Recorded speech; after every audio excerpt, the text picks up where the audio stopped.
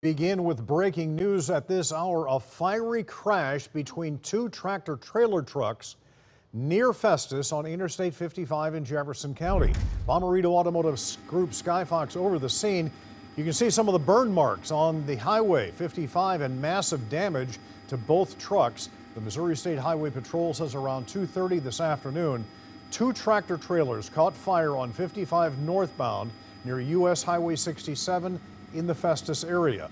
Both directions of traffic on 55 shut down for almost an hour and a half. There's no word on any injuries, but the damage to the trucks is major. The Highway Patrol says one of the rigs was hauling some form of ash. We don't know what the other tractor trailer was carrying.